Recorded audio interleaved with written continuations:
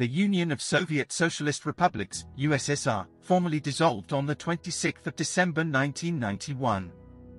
The dissolution of the Soviet Union led to the establishment of 15 independent nations: Estonia, Latvia, Lithuania, Belarus, Moldova, Tajikistan, Azerbaijan, Armenia, Russia, Ukraine, Georgia, Kazakhstan, Kyrgyzstan, Turkmenistan, and Uzbekistan. On the previous day, the 25th of December 1991, Soviet President Mikhail Gorbachev had resigned and handed over power to Russian President Boris Yeltsin. The dissolution of the world's first and largest communist state marked the end of the Cold War.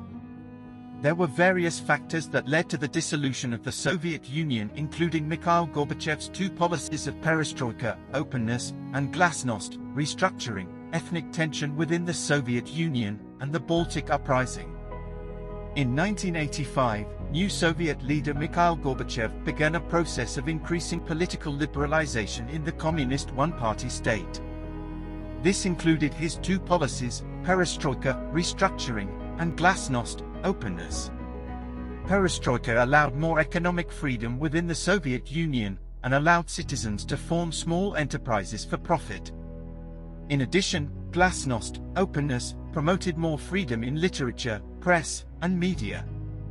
This allowed citizens to speak out more against the government and tolerated dissidents. However, these policies turned out to be failures, and the Soviet people suffered from poverty, hunger, and lack of opportunity.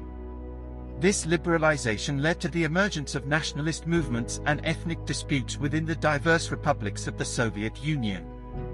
It led to the revolutions of 1989, which saw the toppling of Soviet-imposed communist regimes in the nations that were originally in the Warsaw Pact.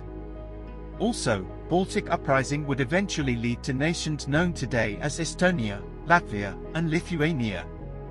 In addition, ethnic tension intensified all over the Soviet Union, especially in areas such as Karabakh, where Azeris committed unspeakable atrocities against the Armenians.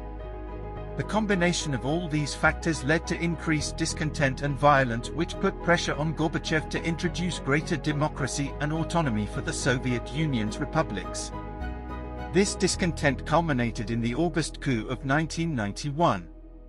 The coup was carried out by 8 hardline members of the Communist Party of the Soviet Union, CPSU, who were opposed to Gorbachev's reform program. Although successful at first, the coup eventually failed because Boris Yeltsin led an effective campaign of civil resistance. The coup collapsed in only 2 days and Gorbachev returned to government, but relinquished power to Boris Yeltsin on December 26, 1991. This event destabilized the Soviet Union, and is regarded as the focusing event that led to the dissolution of Soviet Union. The Soviet Union officially collapsed on December 25, 1991, which marked the end of the Cold War after 46 years of heightened conflict and tension. I hope you enjoyed the video.